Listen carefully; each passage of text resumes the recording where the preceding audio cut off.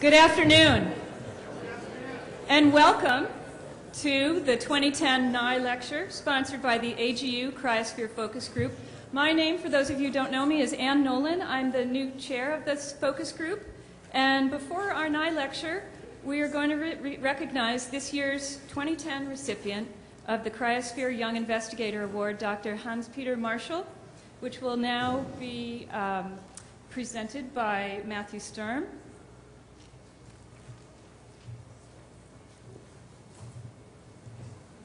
Thanks, Ann. It's great to see everybody here so that we can honor HP. And it's a particular honor for me to introduce him. Hans-Peter Marschall, who those are whose friends know him as HP, is this year's 2010 Cryospheric Young Investigators Award awardee. I first met HP, I was trying to remember the year. I think it was 1996, and he was an undergraduate at the University of Washington. And even then, he just told me he was working on a little gadget, which, for those of you who work with HP know, that's really been the history of his career. And I asked him what was the gadget about, and it was, of course, to look at penetration strength in snow. We probably should have known then that he would end here tonight. HP is currently an assistant professor at Boise State University, and his research throughout, since I've known him now 15 years, has focused on snow and the ramifications for snow, and in particular, ways of dealing with snow that are more efficient and better and move the science ahead. First and almost above all else, HP is very curious. If you're around him, he's got great ideas, he's curious about how things work, and as soon as he sees how they work now, he thinks about ways to make it better. It's from radar to micropenetrometry to actually papers on ptarmigan browsing in snow. He's done it all. He's been tremendously productive for somebody so young. The other thing is he's not discouraged very easily. A lot of times when you're developing new technology and equipment, it's pretty easy to get discouraged. And that happens to the best of us, but I've noticed with HP, he just barrels along. The development of new tools, the development of new ideas, there's a whole list of things that he's been developing in a very short career that make him extremely qualified to be this year's Young Investigator. So it's with great pleasure I'd like to present him as this year's awardee.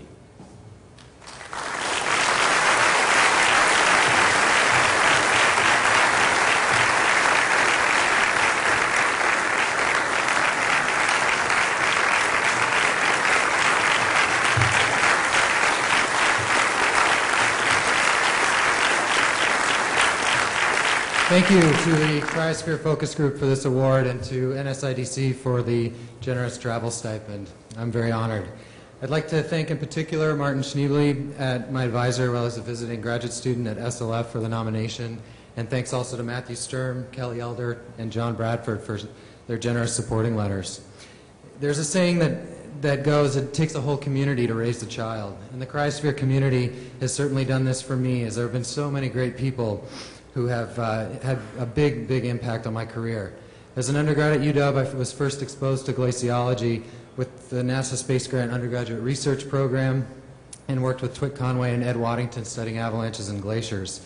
This experience had a huge impact, and I noticed that 4 out of 5 of the recipients of this award also did research as undergrads, so please continue to involve young students in your work. I would not be where I am today without the amazing research opportunities that I had at Krell, with Gary Coe, Matthew Sturm, Jerry Johnson, and John Holmgren. Thanks also to my PhD advisor, Tad Pfeffer, Joel Harper, Chris Pielmeyer, Carl Berkland, Simon Way, Don Klein, Danny Marks, Rick Forrester, Balaji, Kenny Matsuoka, Mark Williams, Mickey Lenning, Jim McNamara, and the BSU Geosciences Department. I'd like to also thank my own generation of cryospheric scientists, any of whom would be equally deserving of this award, and who have been my friends as well as my colleagues on this path. Shad O'Neill, Nick Rudder, Jeff Deems, Eric Lutz, Tom Newman, Bob Hawley, Ken Tape, Andy Gleason, Marco Tedesco, Brian Lazar, James McCrite, Tim Crone, Jeff Johnson, Eli Deeb, and many others. Finally, I'd just like to thank my parents for teaching me to never stop learning, and my wife, Christina, for her unconditional support. The Cryosphere community has shaped my career, and I'm honored to be a part of such a great group of scientists. Thank you.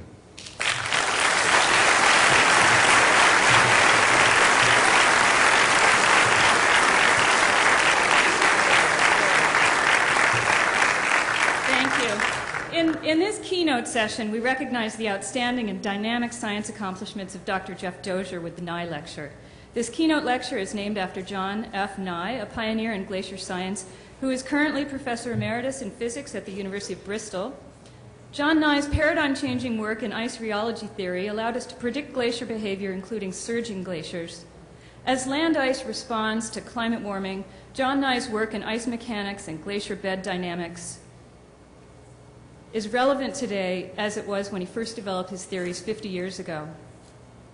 Like John Nye, Jeff Dozier is a leader in cryospheric science, whose contributions in 3 areas have strongly influenced the field for over 30 years. First, he's defined the field for satellite remote sensing of snow. Second, he's applied these advances in remote sensing to improve our understanding of snow hydrology. And third, Jeff has been a visionary leader in earth science planning and infrastructure development, particularly in the area of informatics. His lifelong love of mountains inspired his career as a snow scientist. In his earlier years as a mountaineer and rock climber, Jeff helped lead 6 expeditions to the Hindu Kush Range in Afghanistan, adding multiple first ascents to his record. He spent many years climbing in the California Sierra Nevada and has a dome in Tuolumne Meadows named after him. Jeff received his PhD from the University of Michigan in 1973, and he's been a faculty member at UC Santa Barbara since 1974.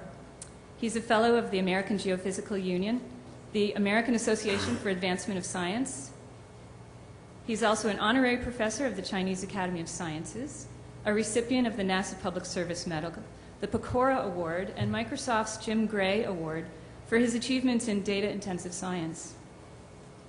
Jeff served as senior project scientist for NASA's Earth Observing System, helping build the foundation for NASA's most ambitious and successful Earth remote sensing program.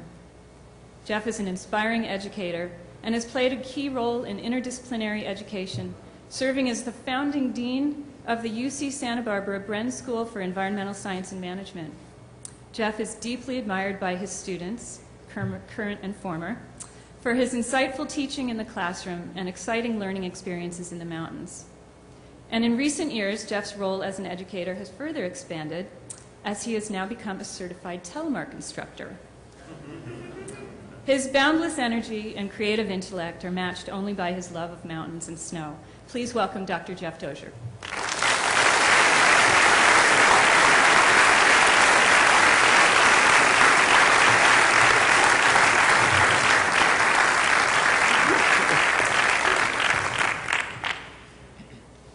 Well, thank you, Anne, for a very kind introduction. I thought I should start by explaining my title. And because everybody has asked me about it, my son asked me when he was sitting next to me as I was preparing the talk, he said, well, what is there to say about the color of snow? And I'll try to explain that. And then also the 4th paradigm that I'm not sure many of you are familiar with. So the 4th paradigm is a book that came out a year ago, published by Microsoft Research, and it was dedicated to Jim Gray. Jim was a very well-known database scientist. He influenced all of your lives because he was the one who figured out how to couch database transactions in a way that ATM withdrawals were possible and safe. So you all owe him a debt of gratitude for that. And he was a member of both the National Academy of Engineering and of Science. And 4 years ago next month, Jim was lost at sea while he was sailing off the coast here. And but 3 weeks before he was lost, he gave a lecture at the National Academy on what he called the 4th paradigm of science, which was very data-intensive science discovery. And the 4th paradigm is listed, or the 4 paradigms are listed here. That is, thousands of years ago, science was experimental and observational, and then a few hundred years ago, we studied the heroes that we know about, Newton and Maxwell and folks like that in our entry-level science courses. And then in the 60s, really, there came an era of computational science, and that was what Ken Wilson called the 3rd paradigm. And what Jim proposed was that today science, there's a new way of doing science that builds on these others, that is very data intensive, that integrates models and data, has data mining through very large volumes of data to discover new things. And in addition to this fourth paradigm, there's an emerging science of environmental applications. My family always asks me, why what I do is useful, and I have to explain that. And so the idea is that we're trying to do science that helps people make better decisions. Okay, so that explains, I think, what the fourth paradigm is, and I'll come back to some of that later. Mountain hydrology, I think that is something most of you know something about, and that is what characterizes the mountain environment is that in many areas the hydrologic cycle is dominated by snow. The snow comes early in the season, typically during the winter, and then the melt occurs at a time when the water demand has risen. And in various parts of the western United States, most of the majority of water, in fact, comes from melting snow. And worldwide, about 1 billion people depend on water from melting snow and ice for their water resources. So we can look at what these data look like. This is data from a snow pillow at Levitt Lake in the Sierra Nevada. It gets a lot of snow. Notice that the vertical axis has a snow water equivalent of over 2.5 meters. And then I'll be too loud, right? No. Okay.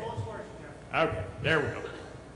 So, and what you see on the right-hand side of this slide, based on the snow pillow data, are the daily differences for 2006 at the top and 2007 at the bottom. So this is typical of the snowmelt environment, that we have a long season of accumulation, typically starting in October, and then a relatively shorter period of melt that occurs in the spring. And again, this occurs right at the time that the water resource demand has increased. Most of you probably know what a snow pillow is, but for those who haven't, this is a picture of one. It's a set of it's a stainless steel sandwich that is filled with ethylene glycol, and then one measures the pressure and therefore measures the weight of the overlying snowpack. There's some pillows under development now that use load cells instead of a fluid. There's also a set of data made by manual measurements that started in the Sierra Nevada in 1910 with Professor James Church from the University of Nevada, Reno. And in this, you plunge a tube through the snow, you pull it up, you weigh it, and from that you estimate the snow water equivalent. And there are teams of people that ski throughout the mountains during winter and make these measurements. And these jobs have very low turnover. And so this is a slide showing the places in the western U.S. where the snow courses and the snow pillows exist. And note that the Sierra Nevada of California is pretty densely populated with measurements. The named locations on this slide are the places where we measure the snow energy balance.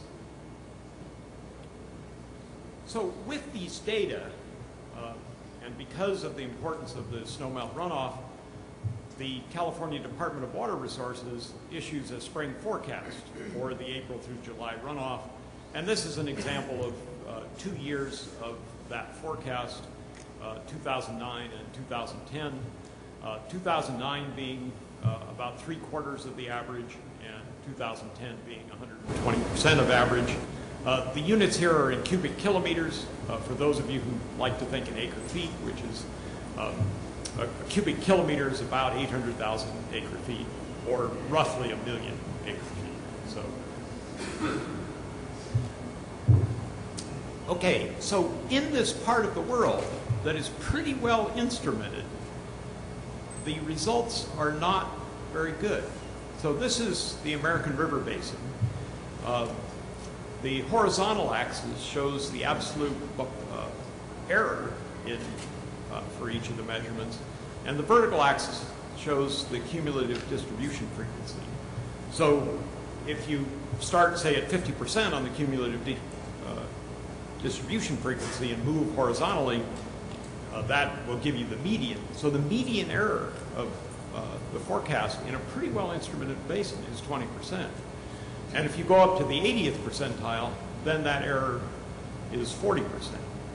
So what that says is, 20% of the time we're making an error of 40% or more in the April through July forecast in a place that is pretty well instrumented. So why do we want to worry about this? Well, this is a graph from a recent EOS feature article on the historical temperature representation, going back to the year 1000, using a bunch of proxy temperature measurements to take us up to the instrumental record.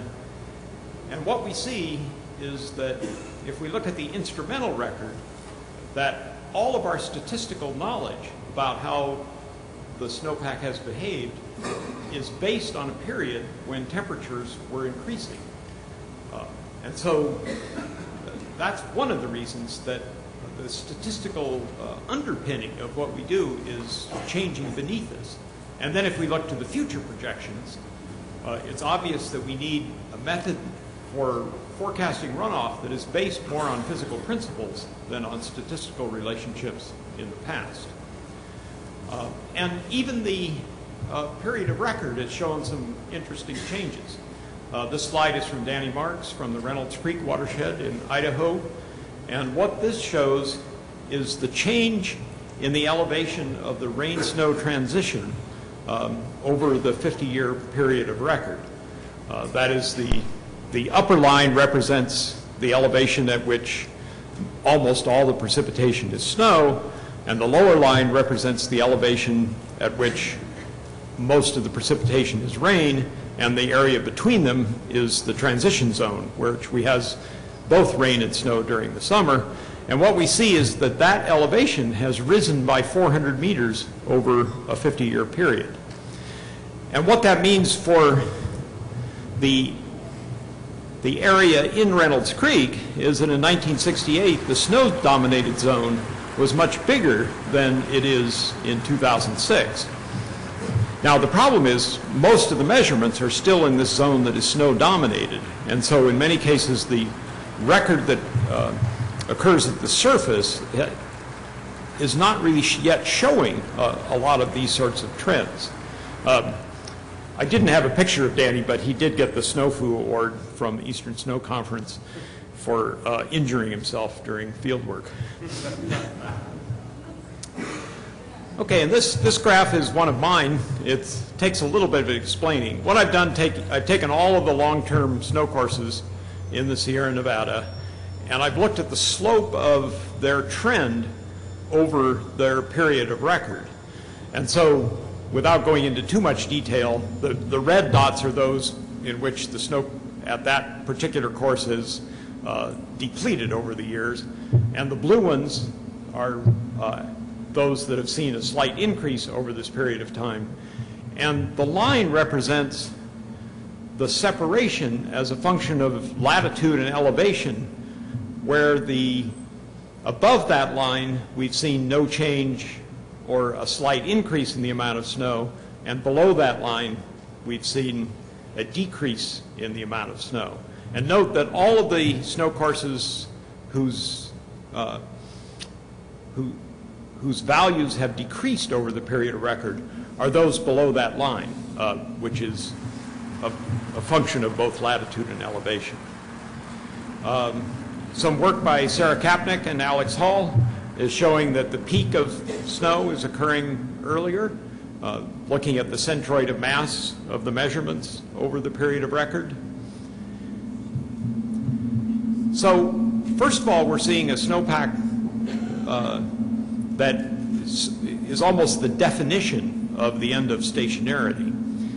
And then there's the issue of, well, what are we going to do? Why are we doing so poorly?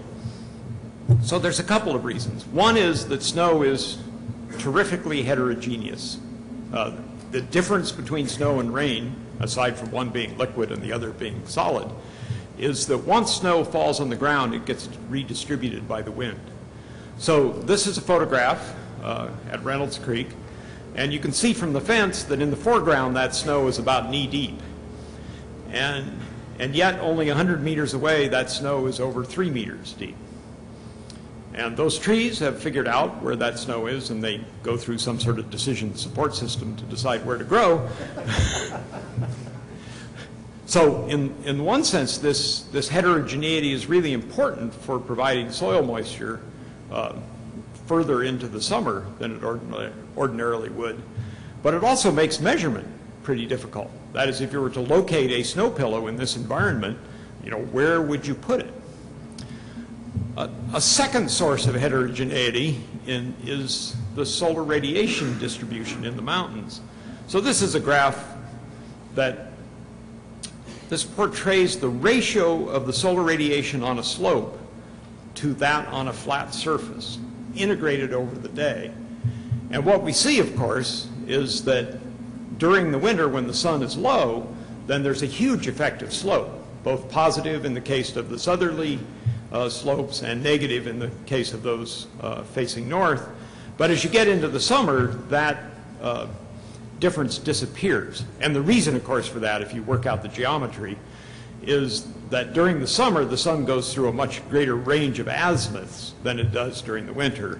And so a north-facing slope in the summer still gets a fair amount of sun. It just gets it in the morning and the afternoon.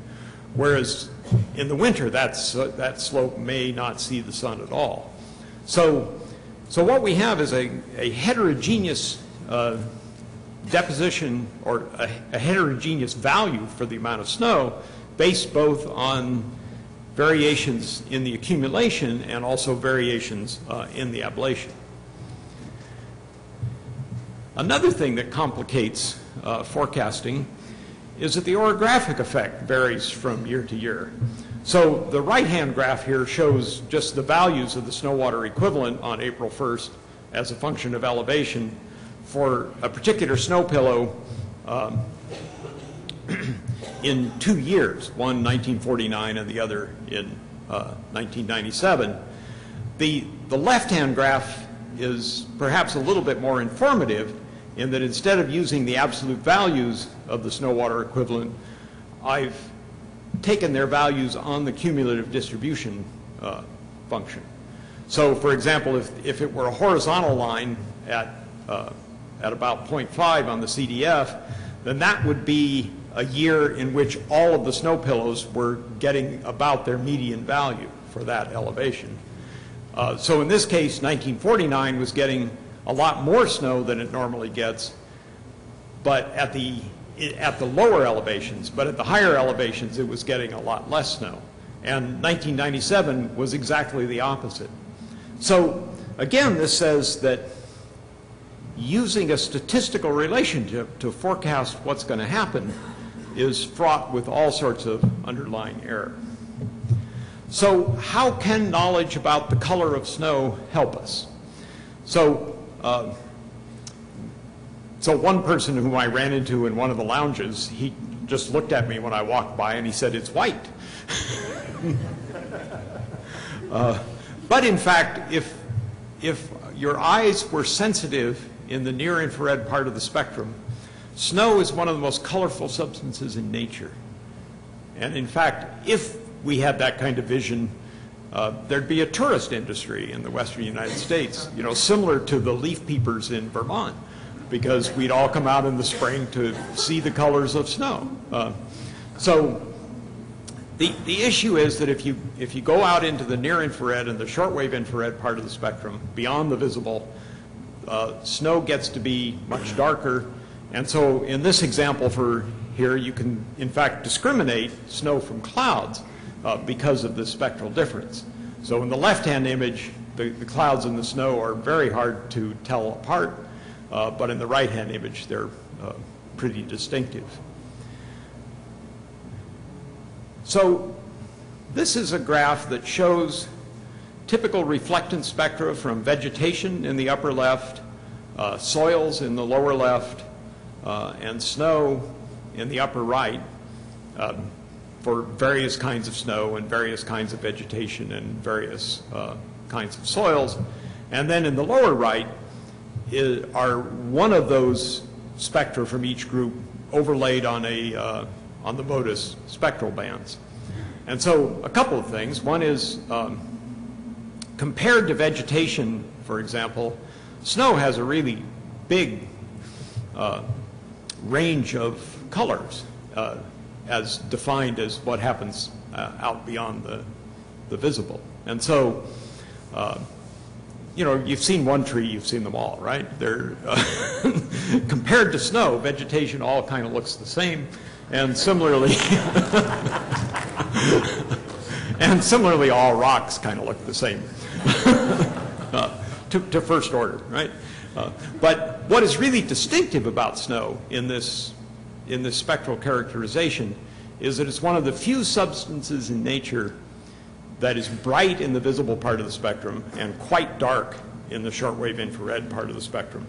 And what this has led to is a way of mapping snow. And in fact, one of the standard products from MODIS is a map of snow at 500-meter resolution available daily. Okay, so what's going on that causes this big change in the reflectance of snow? What is the property? So new fallen snow in an electron microscope looks like this. You know, when you were children in elementary school, you folded up a piece of paper and you cut it out and you unfolded it and you had a snowflake, and that's what they looked like, right? That was a pretty good simulation. But once snow falls, it goes through a lot of processes in the pack.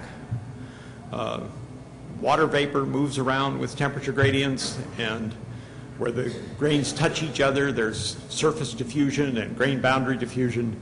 And so when you look at snow in a snowpack, those crystals are not very similar to what fell out of the sky.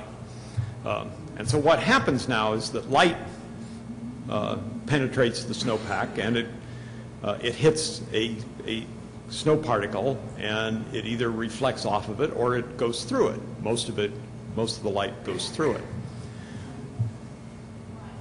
So this is a graph that shows on the right-hand axis the absorption coefficient of ice, which over the wavelengths of the solar spectrum varies by 8 orders of magnitude. And in the visible part of the spectrum, ice is very transparent.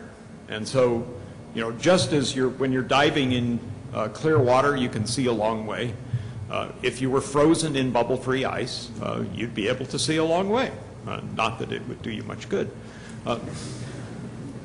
But as we move beyond the visible into the near-infrared part of the spectrum, ice becomes much more absorptive. And in the wavelengths where ice is moderately absorptive, the reflectance is sensitive to the grain size. And the reason is, where it's moderately absorptive, it's sensitive to the path, the length of the path that the light takes as it's going through the grain. So the other thing we note from this slide is around 1.03 micrometers, there's a little dip in the absorption coefficient of ice. And my distinguished colleague sitting on the stage with me has proposed a method of estimating the grain size by looking at the area under that absorption feature. But the basic idea is that we can get at the grain size, and therefore we can get at the albedo by looking at the shape of the spectrum rather than its absolute magnitude. And the advantage of this is that therefore we're not as sensitive to the slope of the surface and the difficulty in registering a satellite image to the topography. Because of these characteristic spectral reflectance, when the snow is clean, even though most of the radiation that's coming in is in the visible part of the spectrum, the net radiation is greatest in the near-infrared part of the spectrum. So in this graph, the blue line on top shows a typical spectral curve of the incoming solar radiation at the surface in a reasonably clear atmosphere. The stuff below the line is showing the spectrum of the reflected radiation. And then the one below the blue line shows the net radiation absorbed by the snowpack, and it's much greater in the visible part of this, in the near-infrared part of the spectrum than it is in the visible. So the thing to remember when you look at snow is to remember that about half of the incoming solar radiation is beyond the visible spectrum. And so what is happening to the surface out in those wavelengths is pretty important. Now, there is something that affects the reflectance in the visible part of the spectrum, and that is the presence of absorbing impurities like dust, soot, to some extent these red algae that live in the snow, although they typically don't cover a big area. The nice thing about the algae is that in the biological sciences, if there's an interesting critter that we know about, somebody has spent a lifetime studying that critter, and that's certainly the case with the red algae. But what you see in the lower left-hand part of this slide is a photograph with extensive dust cover in the San Juans. So because these impurities reduce the reflectance in the visible part of the spectrum, where, again, about half of the incoming radiation is, this is a separate effect from the reduction in the reflectance that's caused by grain growth. So on the left-hand slide is a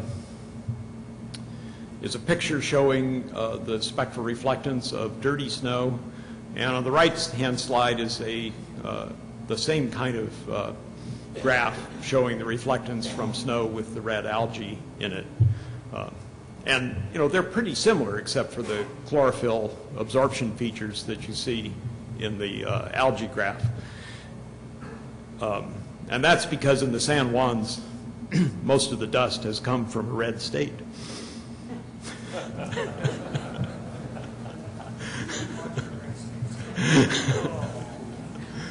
Okay.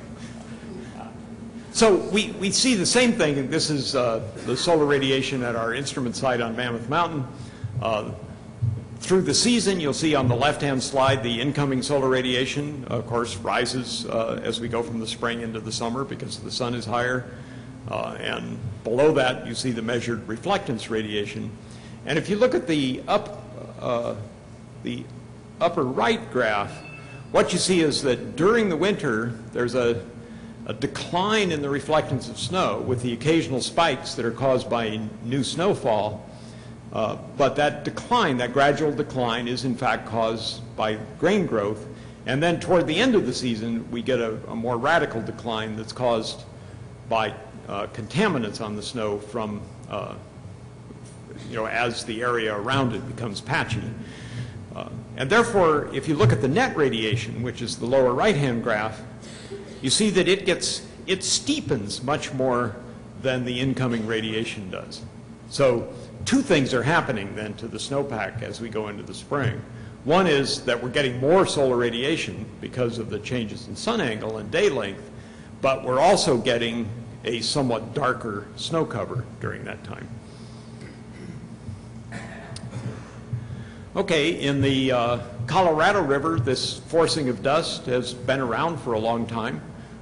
That is, in sediments cores show that in pre-industrial times, the dust accumulation was pretty low, but with grazing, it rose quite a bit.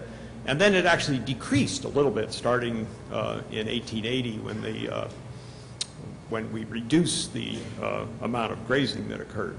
But the historical record then on the Colorado has really been a time when the snow has been pretty dusty. And the consequence of that is that the dust is in fact causing that snow to melt earlier than a clean snowpack would. And in this particular situation, it's actually causing a little bit less runoff. And 5% isn't very much, but as Painter and his colleagues have pointed out, this is twice the allocation of Las Vegas.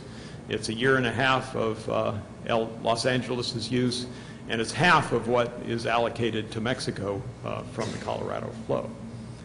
So what can we do to help get at this problem of more accurately assessing the amount of snow in the mountains? Well, in particular, I'm interested in what we can do with existing satellites. There's a lot of discussion about what might come in the future, but you know, I'm getting old, and as one of my friends says, I hesitate to buy green bananas anymore.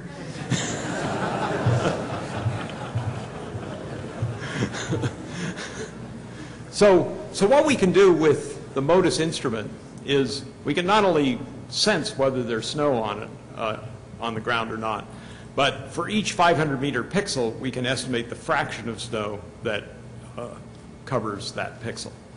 And that's what the image on the right shows. Because MODIS gives us daily data, we can also interpolate over periods of cloud cover.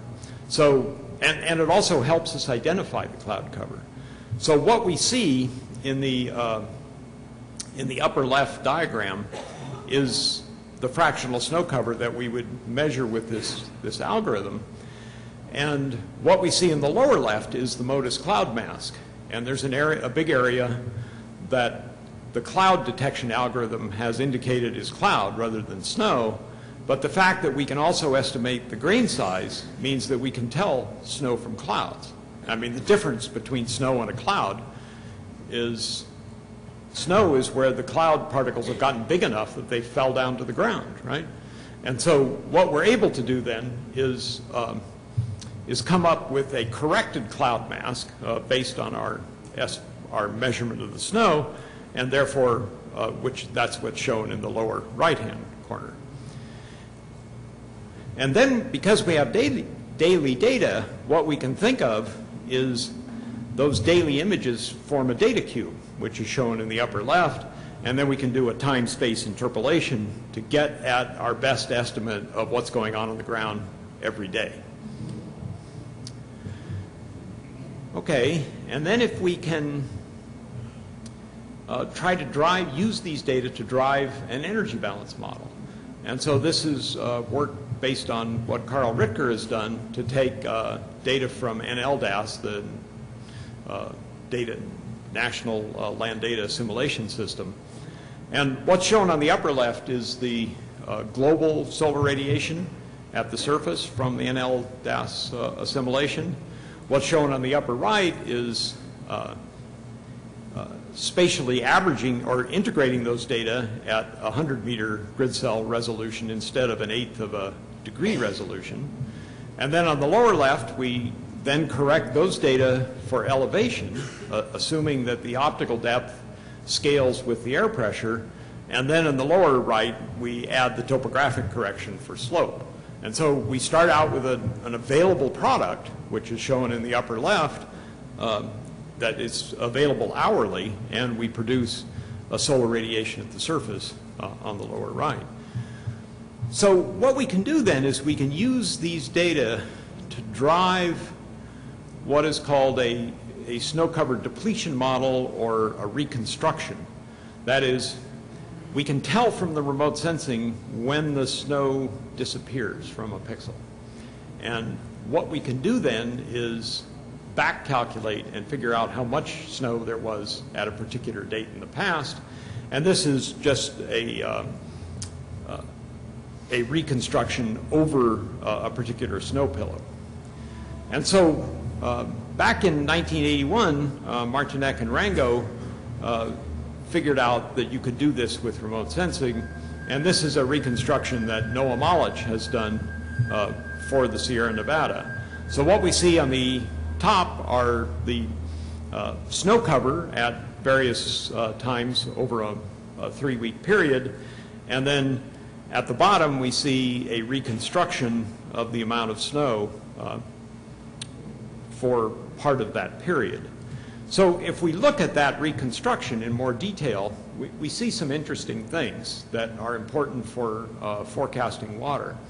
We see at the higher elevations, there's a fair amount of snow, and much of that snow is above the highest measurement station. So one of the problems that we face in managing this water resource is that when all the snow disappears from all the snow pillows, no matter how good you are at GIS manipulation, it's pretty hard to run any sort of an interpolation that will take a bunch of zeros and produce some other value somewhere else. And this turns out to be important for management of the water.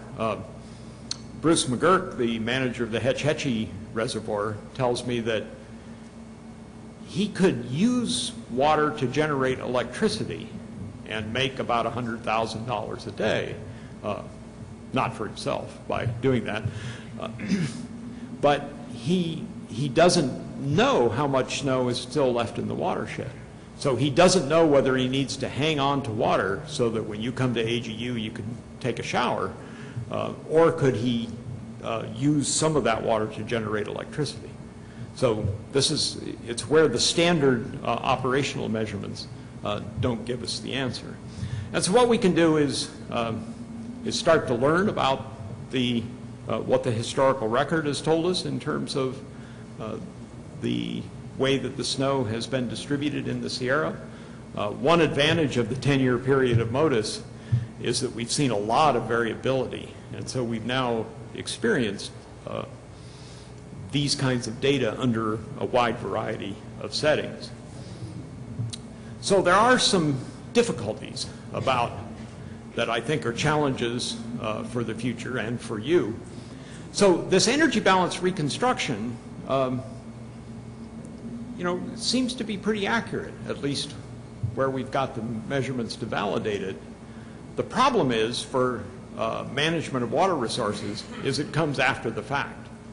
That is, we know how much snow is there we know how much snow was there when we measure when it goes away in the summer. What is in the right-hand diagram is an interpolation of the snow cover based on the measurements at the snow pillows, but constrained by the satellite telling us where that measurement has to go to zero. That is, we measure the boundary of it. If we don't do that, if you just take the snow pillow values and you plug them into your favorite spatial interpolation routine, you'll spread snow out into the ocean, right? Because they don't tell you, those pillows don't tell you where it goes to zero. The problem is, those two, we'd like to make the right-hand graph look more like the left-hand image, because then we could use it in a forecasting scheme. So I think one of the challenges, and certainly any of you are willing to, or are perfectly free to take that idea and run with it, is how do we use what we know about the reconstruction to improve the real-time interpolation. And that's kind of an example of what Jim Gray said in the fourth paradigm, that this really is a data mining problem. The other is this issue of heterogeneity that Annalyn Kahl gave a nice presentation earlier, or on Monday, just yesterday, that if this pixel, for example, is 100% covered with snow, and what we can do is run a snowmelt model on that pixel, and as the snow depletes, we can tell what fraction of the pixel corresponded to that depth of snow. And so what we end up with is a reconstruction of the heterogeneity within each grid cell. And so this then allows us to estimate how much of that grid cell will in fact have snow that persists further into the summer. Another challenge for the future is that there's variability in topography within the satellite grid cell. And so when we apply these reconstruction methods, we apply a uniform melt rate to the grid cell, And we have to figure out a better way to handle that problem. Finally, one of the things, and I haven't focused very much on the difficulty of everything that came to this point, but handling these satellite data and producing these kinds of estimates is computationally intensive, and it requires a lot of arcane knowledge about the optical properties of snow and about how the satellite works and all that kind of stuff. And what we really need to be able to do is have a better way of sharing what we've done with each other. So if we look at data that are available, if we look at the low-level data, the snow course measurements, the temperature measurements, most agencies do that pretty well. That is, those data are generally discoverable. You can usually go to some website, download them, and do whatever you want. It's when we get to the higher order syntheses of these data that they become less available. So, for example, it's really easy to go to the California Department of Water Resources website and download all the data for a single station. It is much harder to get the data for a particular year from all the stations so that you can look at the data in a different way. And so at the same time that as these data move up this value ladder, they become more valuable because more people can use them, but they become less available. Right? So one of the things we think about is we handle publications pretty well. We can write, we can read, we can find things. And the same thing should be true for data.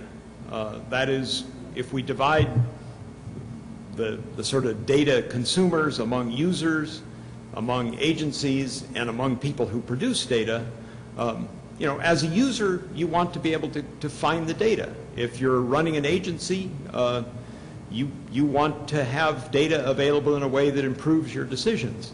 And as a data author, that is someone who produces it, I would like to help you. And I'd also like to get credit for it. I'd like to, you know, have a citation index that glows in the dark.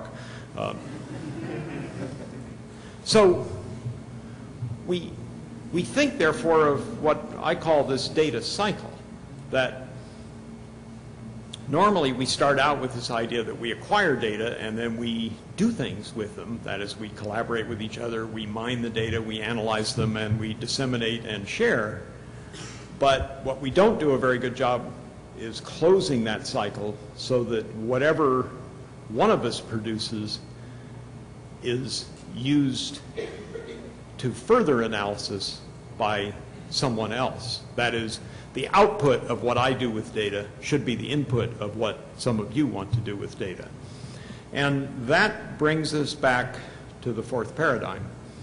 Because what that says, if we're going to be able to do data-intensive scientific discovery, then we have to have a way that data themselves are discoverable and searchable and downloadable in a fairly easy fashion.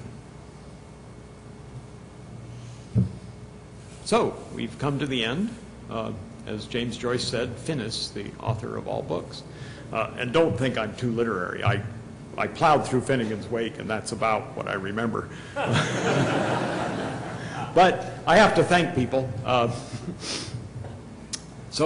This is my 37th year at University of California, Santa Barbara, more than half my life, and it's been a really good place to think about snow and ice.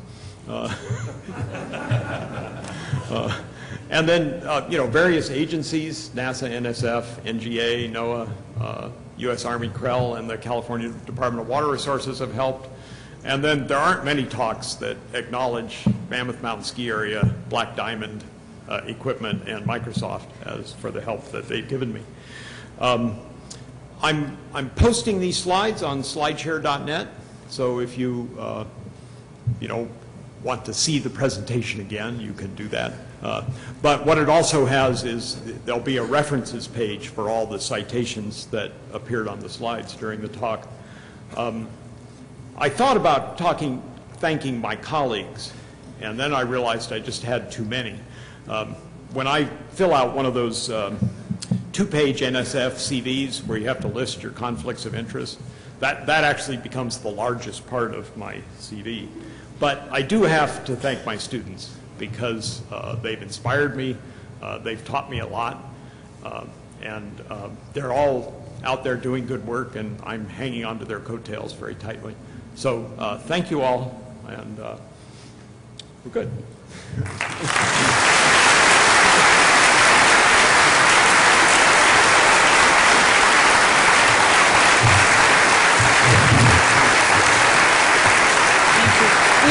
We have time for questions, and I'll let Jeff take over from here.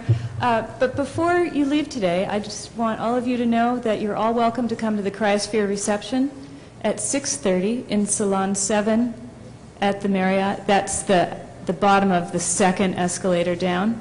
But please stay and feel free to ask questions. All right, so Ann made you wait through the talk before she told you where the reception was. Okay, if you have questions, you'll have to shout out because there's a light that's shining on me, so I can't see you very well. But this is your chance. Okay. Oh, there we go. Hi, Jeff. How are you? You mentioned that in the, quote, pretty well instrumented Western U.S., 20% of the time we're 40% wrong. What are we doing wrong? Are we not observing enough? Do we need to adjust the other three paradigms? I think that Repeat the question. okay, so the question is, what are we doing wrong? I think the main issue is that we don't estimate how much snow is in the watershed very well. And so it's not necessarily a modeling problem. And so it's a question of, part of the issue is if you go look at the snow courses and the snow pillows, they're all on flat ground. And so we sampled the latitude pretty well. We sampled the elevation reasonably well up to we missed some of the upper part of the watershed. But we don't know what's going on the slopes from the measurement network. Okay. Just a follow-up is you can make $100,000 in power sales if you know a high altitude snow. Why are the economics not there? Well, I think it's more than a $100,000 problem if you're trying to do it with surface instrumentation. So in other words, I mean, this is partly why this is partly why I've been able to have a long career studying this problem from remote sensing. But I think the issue is we're at a point where we can do a lot with satellite, and it's a question of how to fold these into the operational process. So one of the things I always ask when I meet with water managers or farmers or things like that is, what can we provide that will help you make decisions? And some of them give us very good answers. Now, Jay Famiglietti organized a meeting, and one farmer told us that what he wanted was a reliable, uniform water supply. And what we said was, no, that we cannot give you. Sorry. There was a question. Steve. Oh, wait, let me get this guy in the back. He's... Oh, Mikishi. Hey, I can't see you. Maybe move on to the so you can hear me at least if you can see. I mean, my input would be, did you not make the problem look more difficult than it actually is? Because I think now, I agree with you, we don't know how much snow is in the watershed, but instead of trying to back calculate, we are doing a much better job in estimating precipitation gradients. So we can actually do a forward calculation of accumulation, and now we have much more knowledge on how to distribute this precipitation onto the drain, and I think that would be the more smarter idea, giving the ability estimate precipitation gradients much better than the final distribution gradients. Okay, so the point that Mishi made is that using a precipitation model, that is, say, a numerical weather prediction model, to get at precipitation would be an approach to the problem. In principle, I agree. I don't think that those are very well validated.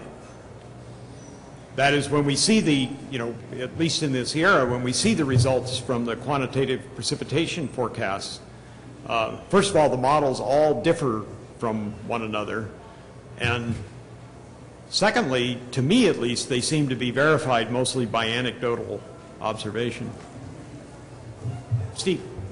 So to follow up on Mishi's question, you said that the snowpack is indicative of non-stationarity. And we want to look at scales. Any thoughts on scales of monitoring and some ideas of where you suggest we should monitor? Well, I think those questions go well together, because typically a numerical weather model, has a grid cell of say 10 kilometers or something like that. And one of the questions is, well, where do you measure in that 10 kilometer box in order to figure out how well the model is doing? And so I think, therefore, you need to go to the remote sensing approach, where you're in fact estimating what's going on in every 10 kilometer box. And then you can see whether the model is in fact producing what you want. Yeah? How well do you understand the status of the soil water storage prior to the initiation of the snow belt storage? Okay, so the question is, how well do we understand the soil water storage? I don't think, one of the things we typically don't do with the current operational network is that we don't actually do a water balance. So because there is no effort in order to actually estimate the volume of water that is stored in the snowpack. So, for example, in California in 1976 and 1977 were very dry, and 1978 was a pretty wet year, and the forecasts were off by 30% in that particular year, all over the Sierra. That is, the forecasts were too high. And we actually don't know what the source of the error was. Did we simply, was that a year in which we particularly badly estimated the amount of snow, or was there much more storage than we normally think there is in these pretty shallow soils? And the problem is we don't, I can make guesses about what that answer is, but without actually getting at the volume of water that is stored in the snowpack, we can't do a water balance, which is what you're suggesting. Yeah? Hi, Jeff. First of all, congratulations. And, hey, Michael, how are you? two questions. One, you did talk at the beginning about the fact that one of the reasons you are so damn wrong is because the change in these things with Wharton. So, you sort of didn't mention there's a famous phrase about the end of stationarity. But in fact, you showed that you can estimate the parameters pretty well. So you never came back to say, if you include those changes in time in some of the model parameters, why you can't fix the problem. And the other one is a totally different question. You're in a little bit of a large scale for this question, 500 meters. What about using the satellite data for avalanche prediction? Okay, so there were lots of questions wrapped up in those remarks. But so what we're trying to do with avalanche prediction, and I actually have a PhD student who is the avalanche forecaster at Mammoth Mountain now. And what we're trying to do is a couple of things. One is to figure out where the loading is occurring during storms using a wind transport model. But there's another thing that's very puzzling about avalanches in the maritime climate, that we're trying to work on. And that is, in the classic Rocky Mountain avalanche situation, and you know what we all read in avalanche books is that avalanches occur at interfaces between layers. That new snow, or you have some layer under the snowpack that breaks away. And what we're seeing in the observations we made is that for storms, the avalanche is occurring in the storm layer. And that is puzzling us a lot. So in the one sense, getting at where the loading is occurring is really important. But there's something fundamental about the mechanics of the actual release that I don't think we yet know. And I don't think I can, I have to dig snow pits, and I do remote sensing at the very narrow scale of, you know, just being a little ways away from the snow pit wall. Okay? Okay. Well, thank you all, and